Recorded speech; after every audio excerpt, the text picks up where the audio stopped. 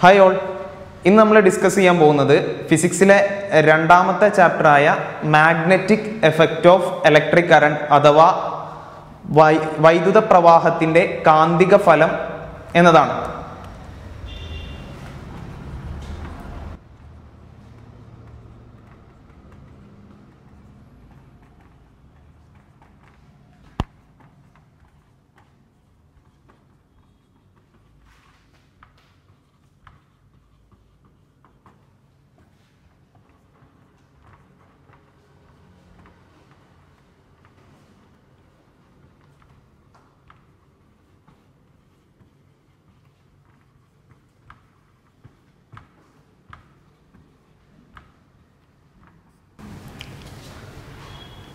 കാന്തത്തെ പറ്റി നമ്മൾ ചെറിയ ക്ലാസ്സുകളിൽ പഠിച്ചതാണ്.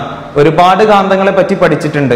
അതിൽ ഉദാഹരണമായിട്ട് ഞാൻ ഇവിടെ ഒരു ബാർ കാന്തം പരിഗണിക്കുകയാണ്, ഒരു ബാർ മാഗ്നറ്റ് പരിഗണിക്കുകയാണ്.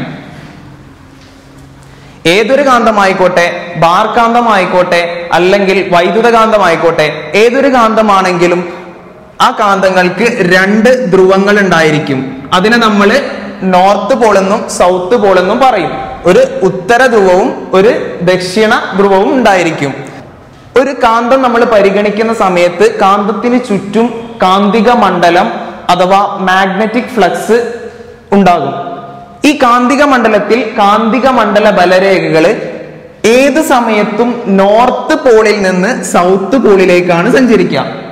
നോർത്ത് പോളിൽ നിന്ന് സൗത്ത് പോളിലേക്കാണ് കാന്തിക മണ്ഡല ബലരേഖകൾ അല്ലെങ്കിൽ മാഗ്നറ്റിക് ഫീൽഡ് ലൈൻസ് സഞ്ചരിക്കുക.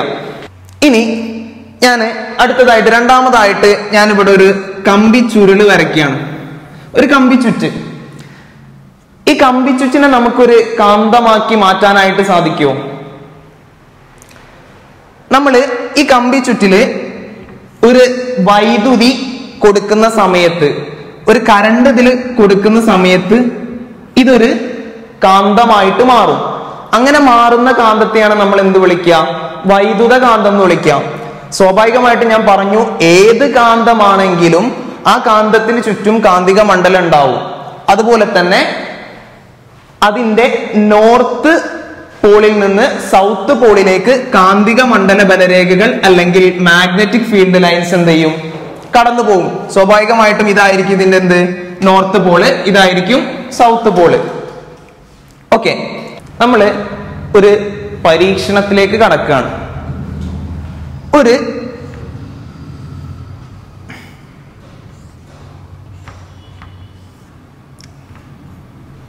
സർക്യൂട്ടിലേക്ക് ഞാനൊരു സെല്ല് കണക്ട് ചെയ്തിട്ടുണ്ട്. ഓക്കെ, ഒരു സ്വിച്ചും കൂടെ ഞാൻ ഇവിടെ കൊടുത്തു. നമുക്കറിയാം, സ്വിച്ച് ഓൺ ആക്കുന്ന സമയത്ത് സ്വിച്ച് ഞാൻ ഓൺ ആക്കി കഴിഞ്ഞാൽ അതിന്റെ ഒരു സെല്ലിന്റെ പോസിറ്റീവ് ടെർമിനലിൽ നിന്ന് നെഗറ്റീവ് ടെർമിനലിലേക്ക് എന്ത് വരും? വൈദ്യുതി ഒഴുകാൻ, കറണ്ട് ഒഴുകാനായിട്ട് തുടങ്ങും. ഓക്കെ, ഇവിടെ നിന്ന് കറണ്ട് ഒഴുകി ഇവിടെ എത്തും. ഓക്കെ, അപ്പോ ഇതിനടുത്ത് നമ്മളൊരു കാന്തിക സൂചി അല്ലെങ്കിൽ ഒരു മാഗ്നറ്റിക് നീഡില് കൊണ്ടുപോയി വെച്ചാൽ നമുക്ക് കാണാൻ സാധിക്കും, ഈ ഒരു അവസ്ഥയിൽ നിൽക്കുന്ന മാഗ്നറ്റിക് നീഡിൽ അല്ലെങ്കിൽ കാന്തിക സൂചി വേറെ കുറച്ചിപ്പുറത്തേക്കൊന്ന് വിഭ്രംശിക്കുന്നതായിട്ട് അല്ലെങ്കിൽ അതൊന്ന് ഡിഫ്ലക്ട് ചെയ്യുന്നതായിട്ട് നമുക്ക് കാണാനായിട്ട് സാധിക്കും. അപ്പോൾ സ്വാഭാവികമായിട്ടും ചിന്തിക്കുന്ന ഒരാൾക്ക് മനസ്സിലാകും എന്ത്? കാന്തിക സൂചി എന്ന് പറഞ്ഞാൽ ഒരു കാന്തമാണ്. ഈ കാന്തം ഡിഫ്ലക്ട് ചെയ്യണം എന്നുണ്ടെങ്കിൽ അല്ലെങ്കിൽ വിഭ്രംശിക്കണം എന്നുണ്ടെങ്കിൽ അത് വേറൊരു കാന്തിക മണ്ഡലവുമായിട്ട് ബന്ധപ്പെടണം, അല്ലെങ്കിൽ വേറൊരു മാഗ്നറ്റിക് ഫീൽഡുമായിട്ട് ബന്ധപ്പെടുന്ന സമയത്ത് മാത്രമേ എന്ത് ചെയ്യുള്ളൂ? ഈ കാന്തിക സൂചി വിഭ്രംശിക്കുകയുള്ളൂ. ആ ഒരു കേസ് നമ്മൾ പരിഗണിക്കുന്ന സമയത്ത് ഇത് ഈ ഭാഗത്തേക്ക് വിഭ്രംശിക്കുന്നതായിട്ട് കാണാനായിട്ട് സാധിച്ചു. ഞാൻ അടുത്തതായിട്ട് ഇതേ സർക്യൂട്ടിൽ തന്നെ ഞാനിവിടെ സെല്ല് കണക്ട് ചെയ്തത് നേരെ റിവേഴ്സ് ചെയ്യാണ്, തലതിരിക്കുകയാണ്. അങ്ങനെ തലതിരിക്കുന്ന സമയത്ത് ഞാൻ ഇതിന്റെ പോസിറ്റീവും നെഗറ്റീവ് ടെർമിനലുകൾ നേരെ മാറ്റുന്ന സമയത്ത് നമുക്കറിയാം, ഒരു സെല്ല് കണക്ട് ചെയ്യുന്ന സമയത്ത് സെല്ലിൽ നിന്ന് എപ്പോഴും വൈദ്യുത പ്രവാഹം അതിന്റെ പോസിറ്റീവ് ടെർമിനലിൽ നിന്ന് നെഗറ്റീവ് ടെർമിനലിലേക്കായിരിക്കും. ഇവിടെ വൈദ്യുത പ്രവാഹത്തിന്റെ ദിശ മാറി. അങ്ങനെ ദിശ മാറുന്ന സമയത്ത് നമ്മൾ ഇവിടെ എന്ത് ചെയ്യാണ്, ഒരു കാന്തിക സൂചി കൊണ്ടുപോയി വെക്കുന്ന സമയത്ത്, ഇതേപോലെ തന്നെ കാന്തിക സൂചി വെക്കുന്ന സമയത്ത് നേരത്തെ ഇത് ഡിഫ്ലക്ട് ചെയ്തത് അല്ലെങ്കിൽ വിഭ്രംശിച്ച ദിശയുടെ എതിർ ദിശയിൽ, ഇത് ഇങ്ങോട്ടാണ് വിഭ്രംശിച്ചതെങ്കിൽ ഇതെന്ത് ചെയ്യും, എതിർ ദിശയിൽ വിഭ്രംശിക്കുന്നതായിട്ട് കാണാനായിട്ട് സാധിക്കും. ഇവിടെ നിന്ന് നമ്മൾ മനസ്സിലാക്കേണ്ട ഒരു കാര്യം എന്താണെന്ന് വെച്ചാല്, ഇതുമായിട്ട് ബന്ധപ്പെട്ട ഒരു കാന്തിക മണ്ഡലം, ഒരു വൈദ്യുതി ഒരു ചാലകത്തിലൂടെ അല്ലെങ്കിൽ ഒരു കണ്ടക്ടറിലൂടെ കടന്നു പോകുന്ന സമയത്ത് ഇതിന് ചുറ്റും ഒരു കാന്തിക മണ്ഡലം രൂപപ്പെട്ടിട്ടുണ്ടാവണം. അങ്ങനെ ഒരു കാന്തിക മണ്ഡലം രൂപപ്പെട്ടത് കൊണ്ടാവണം ഇവിടെ നമ്മൾ വെച്ച നമ്മുടെ കാന്തിക സൂചി ഡിഫ്ലക്ട് ചെയ്യപ്പെട്ടത് അല്ലെങ്കിൽ വിഭ്രംശിച്ചത്. മാത്രല്ല നമ്മൾ വൈദ്യുതിയുടെ അല്ലെങ്കിൽ കറണ്ടിന്റെ ദിശ മാറ്റുന്നതിനനുസരിച്ച് നമ്മുടെ മാഗ്നറ്റിക് നീഡിലിന്റെ ഡിഫ്ലക്ഷനും മാറിയിട്ടുണ്ട്, അതും എതിർദിശയിലേക്ക് മാറി. ഓക്കെ, അപ്പൊ ഇത്തരത്തില് ഇത് പറഞ്ഞു തന്നത് ഈസ്റ്റഡ് എന്ന് പറഞ്ഞൊരു ശാസ്ത്രജ്ഞനാണ്. ഈസ്റ്റഡ് എന്ന് പറഞ്ഞ ഒരു സയന്റിസ്റ്റ് ആണ് ഈ ഒരു കാര്യം വർഷങ്ങൾക്ക് മുന്നേ പറഞ്ഞു തന്നത്. അദ്ദേഹത്തിന്റെ ഒരു ലബോറട്ടറിയിൽ വെച്ച് ഇതുപോലൊരു പരീക്ഷണം ചെയ്യുന്ന സമയത്ത് പെട്ടെന്ന് അദ്ദേഹത്തിന്റെ കയ്യിലുള്ള ഒരു കാന്തിക സൂചി ഇതിന്റെ അടുത്തുകൂടെ പോകുന്ന സമയത്ത് അദ്ദേഹത്തിന് മനസ്സിലായി ഇതെന്ത് കാന്തിക സൂചി, തന്റെ കയ്യിലുള്ള കാന്തിക സൂചിക്ക് ഒരു വിഭ്രംശനം അല്ലെങ്കിൽ ഡിഫ്ലക്ഷൻ സംഭവിച്ചിട്ടുണ്ട് എന്ന്. അങ്ങനെ അദ്ദേഹമാണ് പറഞ്ഞത് ഒരു ഋജുവായ അല്ലെങ്കിൽ ഒരു സ്ട്രെയിറ്റ് കണ്ടക്ടർ നമ്മൾ പരിഗണിക്കുന്ന സമയത്ത് ഏതൊരു ചാലകമായിക്കോട്ടെ, സ്ട്രെയിറ്റ് ആവണം എന്നില്ല, നമ്മളിവിടെ പരിഗണിച്ചത് ഋജുവായ അല്ലെങ്കിൽ സ്ട്രെയിറ്റ് കണ്ടക്ടർ ആണ്.